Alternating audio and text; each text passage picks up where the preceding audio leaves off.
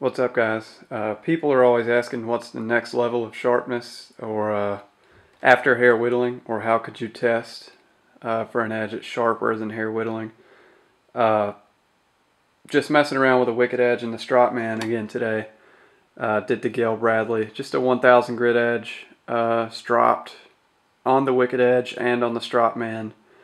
And it produced an edge. M4 takes a really keen edge to begin with. And this produced an edge that I believe is probably sharper than anything I've ever had. It whittles hair absolutely no problem. It's actually so sharp that whittling the hair is kind of hard. You have to have a delicate touch, otherwise it just pops right through the hair.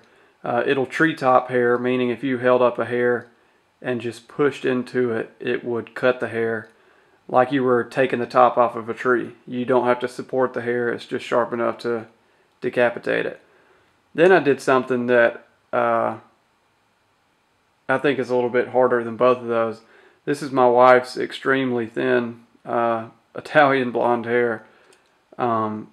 This length of hair that's dangling right here has been whittled 5 times up the length of it. So I was taking cuts so shallow that it left enough hair to make another cut, a second cut, and then a third cut, and then a fourth cut.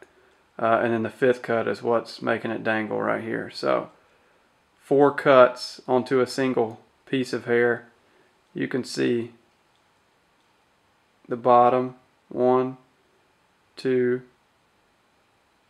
wait, there's 2 here. 1, 2, 3, 4. And then the 5th is what's causing the hair to dangle. So I believe that is sharper than hair whittling, or is a good way to test for sharpness beyond hair whittling. To get this fine of a hair to be sliced up the length of it 4 times is pretty amazing.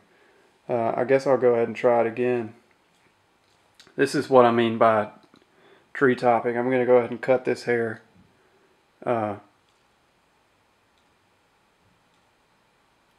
That's what I mean by tree topping. It just knocks it off. I guess I'll go ahead and try it on camera. You have to have a really delicate touch, so I doubt I'm going to be able to do this on camera and keep it in focus. But I'll try.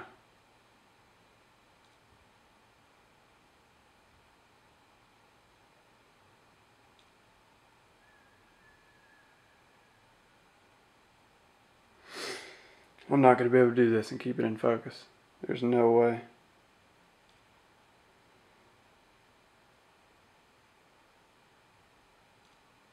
There's 1 cut.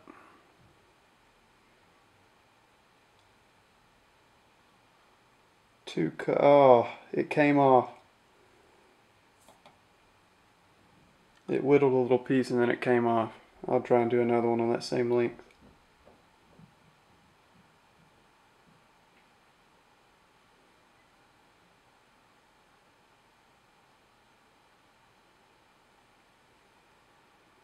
There's what I mean by it coming off. You can see that little piece of hair that I just whittled off. It's not actually attached to the hair anymore.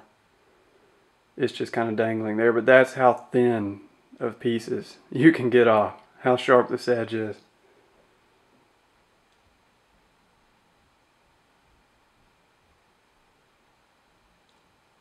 I just got another one. So now you can see 2 curly cues. Try and get another one.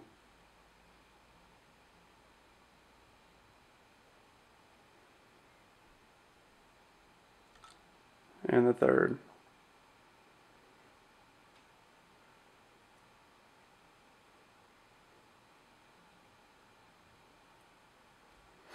That's tree topping.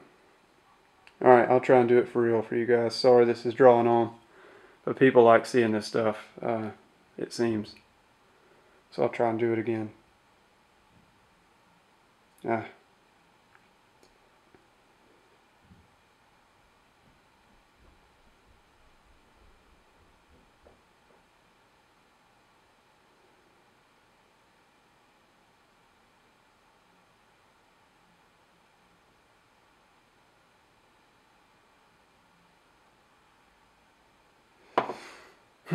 Can't do it on camera.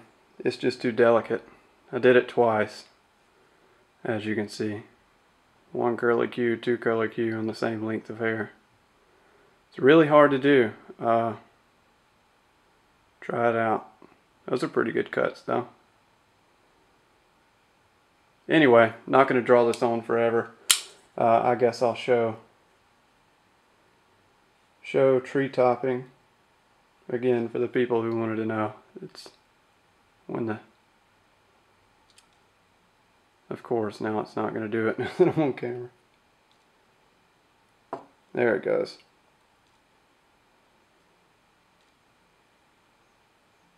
Normally it takes a sharp flick to get like a flick like that, but when it's sharp enough, you can just push through the hair like that. Anyway, thanks for watching, guys. If any of you guys have a suggestion for a sharpness test after hair whittling, let me know, because I've done the wet paper towel and all that. But now that I have the wicked edge and a new level of precision, I'm messing around with some edges that I've never been able to achieve before. So getting to where it may be up there at the level of how sharp an edge can be. You would have to measure the apex of this edge in the order of microns. So I don't know how much further we can take it.